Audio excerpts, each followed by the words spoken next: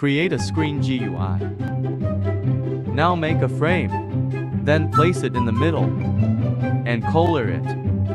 Now create a text label inside the frame. Then set the text to shop.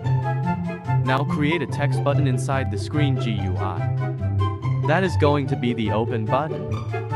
Now customize the open button and create a text button inside the frame.